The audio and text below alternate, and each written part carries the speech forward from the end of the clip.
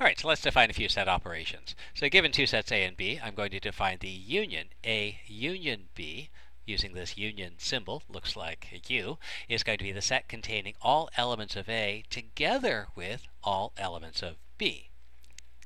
Meanwhile, the intersection A intersect B, that's going to be the set that contains the elements that are in both A and also at the same time are also in B. And the symbol we use for that is a union symbol turned upside down. Now, these are very clear mathematically. Unfortunately, natural languages tend to have a very bad habit of muddying the distinction between unions and intersections. So we need to be a little bit careful when we try and translate from a natural language back into mathematics. Mathematics into a natural language is pretty easy. We can agree upon a fairly standard and constant set of terms we're going to use. Going the other direction tends to be a little bit more problematic.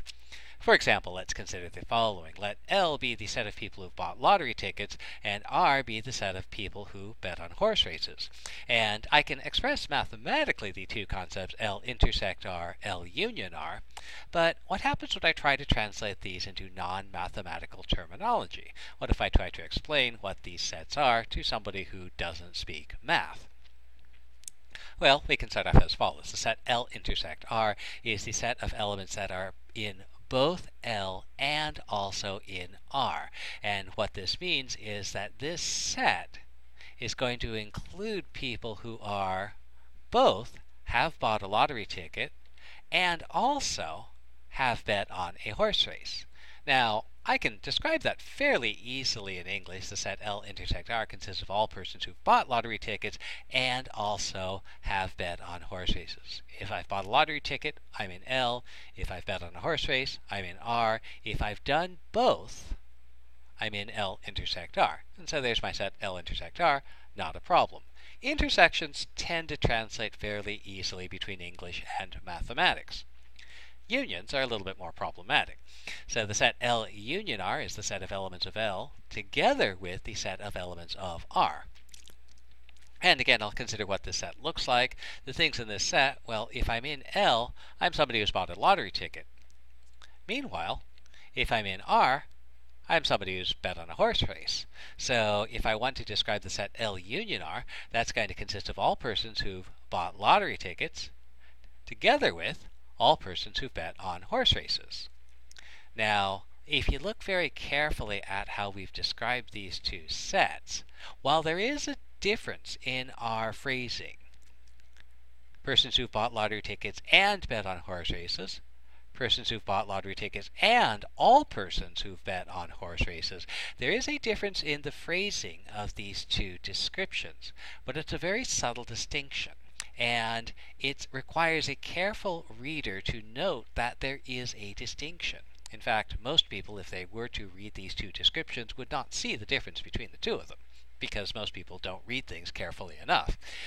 To exaggerate the difference between the two, to make it easier to distinguish the non-mathematical description of L intersect R and the non-mathematical description of L union R, we prefer to describe the situation using the phrase or, using the conjunction.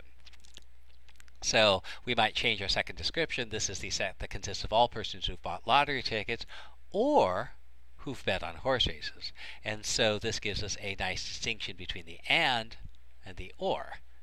The thing to note here is that in general, when we give a sentence in English, when we describe something in English, we may use and when we really should be using or. And again, if you speak carefully, you can make that distinction easily. For example, who's at the movie?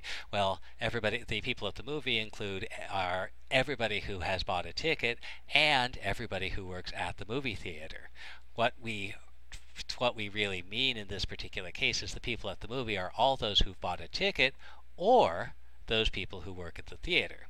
But we can give that sort of statement using an and conjunction, but it does not correspond to an intersection.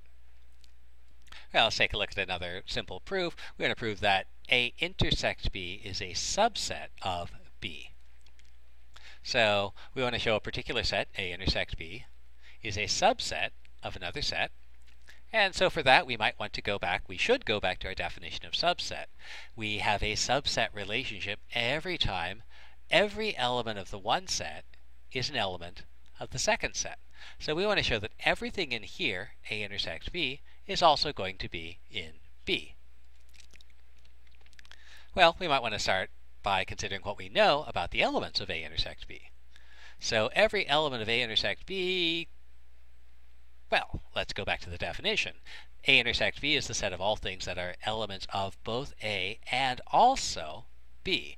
So these things in A intersects B are in A and also in B. And what that means is that everything in A intersects B is also an element of B. And so that tells me that everything in A intersects B is also an element of B, and that's what guarantees our subset relationship. And that concludes our proof.